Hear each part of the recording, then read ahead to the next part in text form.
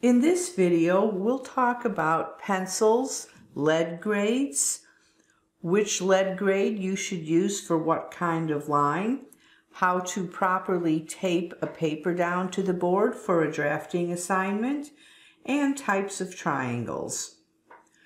These are mechanical pencils.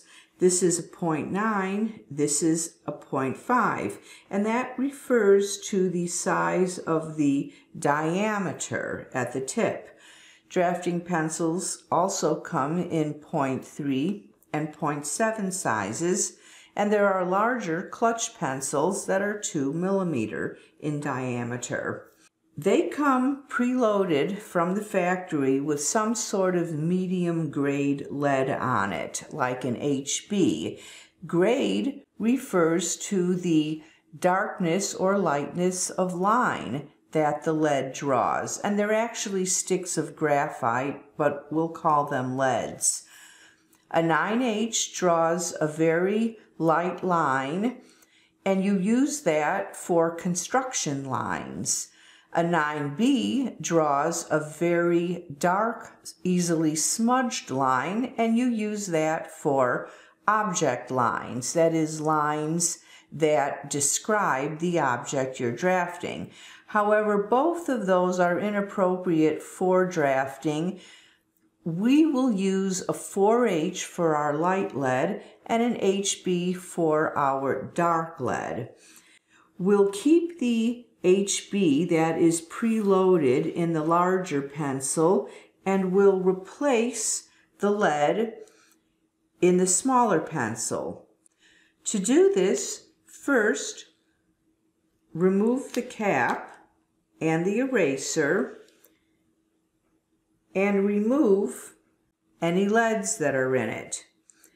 Then click, click, click, click, click until you have enough lead here. Hold the top down and remove the lead that's inside it. Now, you may not have completely removed the lead. Keep clicking to make sure a small broken piece doesn't emerge, like what's happening right here. And then depress the top and remove that. Click again, and when no more lead comes through, you've emptied it. Take your 4H lead packet and make sure that the size of the lead matches the size of the pencil, not just the lead grade you want. So this is a 0.5 pencil, we want 0.5 leads.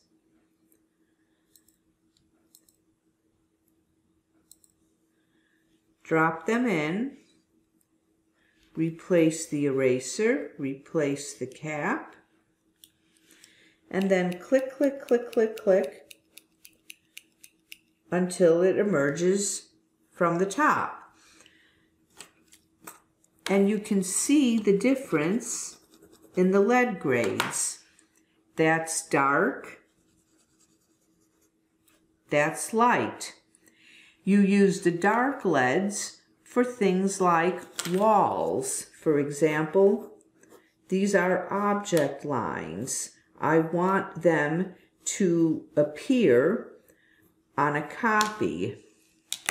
You use the light lines for construction lines. For example, if I'm projecting down from a floor plan to create an elevation, the elevation walls are my object lines, and these are construction lines. So you always want two pencils handy, one with dark lead for your object lines, one with light lead for your construction lines. And to erase, use your stick eraser and an eraser shield. Find a slot that matches what you want to erase, and then the shield will protect everything you don't want to erase. Then use a drafting brush to remove the crumbs, because dirt and oil from your hand will get on the paper. When you tape a paper down to start working on it, you need to align it with your T-square or your parallel bar, whichever you're using. Take the paper and align it with the bottom of the bar, and then tape it down. This is painter's tape, which is like drafting tape. That is, it looks like masking tape, but it has less stick. You don't want to use Scotch tape or masking tape as drafting tape, because that will rip the corners of your paper when you remove it. And use a scissors to get a nice clean cut, because if you rip it, the ends tend to curl up under the T-square or the drafting bar. So you would tape it down at all 4 corners. When you remove the tape, because you're done for the day, but you're not done with the project, and you come back to your board the next day, make sure that you align a horizontal line that you drew with the bar, so that all subsequent horizontal lines will be parallel to the ones you already drew. Now, one more thing, triangles. Now, this is a 45-degree angle triangle, meaning that it makes a 45-degree angle with the horizontal, there and there. And of course, this is a 90-degree angle. Triangles come in all sizes. This is a 30-60 triangle. It makes a 30-degree angle with the horizontal here, and a 60-degree angle with the horizontal here.